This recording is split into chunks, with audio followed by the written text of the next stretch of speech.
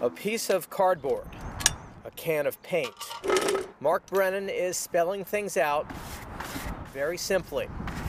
And what he's doing is a sign of the times. You know, I'm her oldest son. You know, I miss her.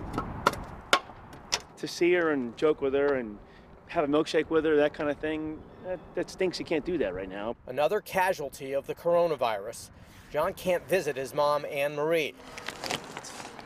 Not a fun trek, but... Stricken with Alzheimer's, Annmarie lives at Masonicare in Wallingford. As long as she smiles, right? But style points count.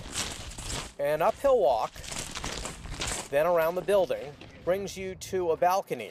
There she is. And it's there. Hi, Mom. Where Mark and Mom now meet. How are you, Mom? Greeted by a new sign each time. She's got great vision. Hearing, not so good. So the phone is painful. Ma, you like this sign better or the other sign better, Ma? And the signs, you know, she can read the signs very easily.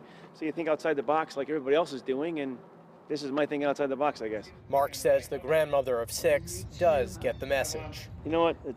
Again, it's not exactly Huckleberry Finn, but got the idea, and she understood it. She smiled, she laughed, and you know, got the point across. See, I spelled it right and everything. I will say this, I mean, it's unprecedented times, but, you know, what we're seeing is unprecedented hope. And this was particularly heartwarming. And for as long as they're apart. How you doing? Mark Mom. says it won't take much Mother. to draw them back together. You know, to see Mom smile, for anybody that had their mom smile, it's a great thing. In Wallingford, Jim Altman, Fox 61 News.